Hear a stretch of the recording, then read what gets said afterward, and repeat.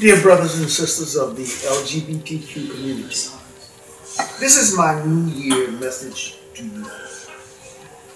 Several things. First, let me say that I understand and salute the courage and strength that it takes to be different in this world.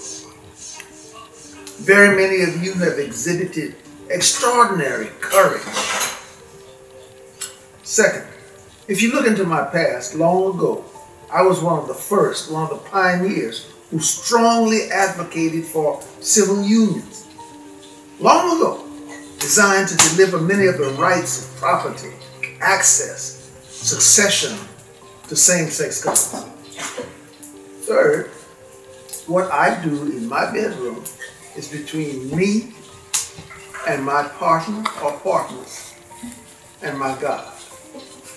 What happens in that private place is no one else's business. And I believe that every American should have that right and that privilege of privacy. It's your business, but it doesn't belong in public streets, public schools, or public libraries.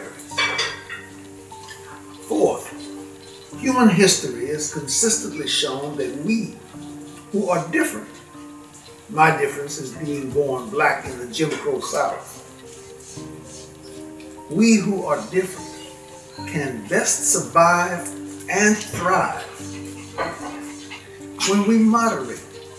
For example, black folk in the 1960s, our approach, our in-your-face approach, really did not open the American doors of success. Our greatest successes have come through gentle assimilation into America's mainstream. Today, you are fighting a similar battle for acceptance. A battle for peace and success in America.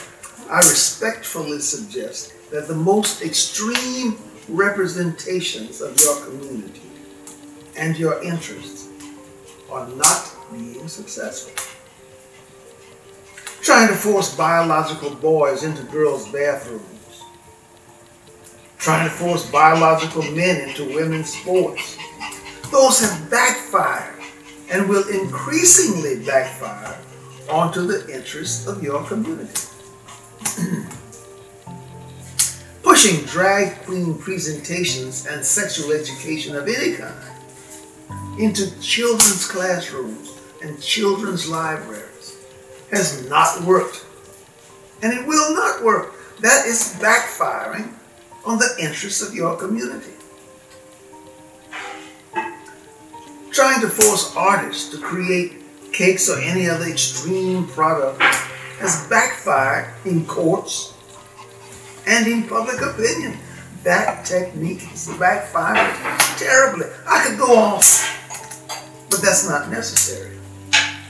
In today's America and in the America of tomorrow, extremism in sexuality will increasingly become illegal and ostracized.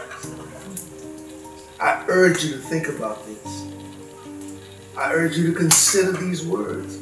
You can be all you want to be without forcing the most extreme elements of your community onto the American people. What you do in your bedroom is your business, not mine, nor anyone else's. And what I do in my bedroom is my business, not yours. Let's keep it that way.